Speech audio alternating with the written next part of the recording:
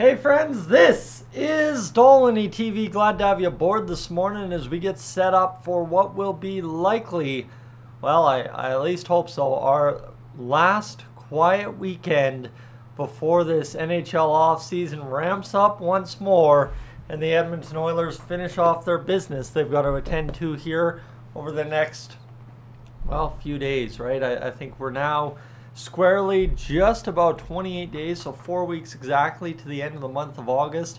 That's plenty of time, I understand that, but for the Oilers right now, you got to get Leon Draisaitl signed at least before the end of August, sometime in there, so you want to have that done sometime in the next 20 to 22 days, and then of course you got to figure out Holloway, you got to figure out Broberg, you got to figure out cap compliancy, Evander Kane and Cody Ceci, so plenty to be done yet if you're the Edmonton Oilers here in the month of August. But like I said, today very well might be the quietest weekend we have left of the summer at this point. So if you're new to the channel, friends, I'd encourage you to hit that subscribe button here on the channel today.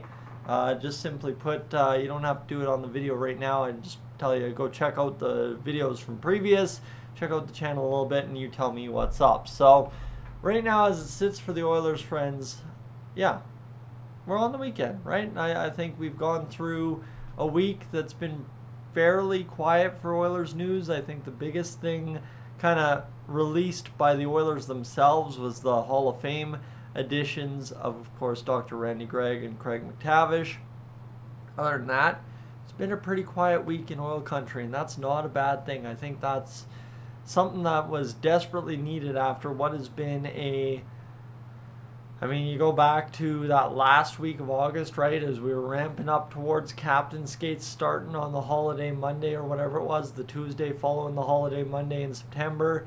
You think through everything we went through in early October, the Heritage Classic, November, the coach firing, obviously Chris Knobloch coming aboard, the win streaks, and then trade deadline talk, and then obviously closing out the season and getting into the playoffs, and then yeah, it wasn't just a couple of rounds of playoffs where the Oilers had some success. It is a playoff round this year where the Oilers had the second best success out of any team and fell a goal and a half short of winning the Stanley Cup in Game 7 of the finals. So it's kind of crazy to me that I'm sitting here almost asking for things to ramp up again, just considering how nice it is to kind of have this little bit of a break in the calendar right now, right? I think it's only fair that at some point us crazy Oilers fans do indeed get to enjoy the summer, and there are things to tend to obviously in daily life. There's things to tend to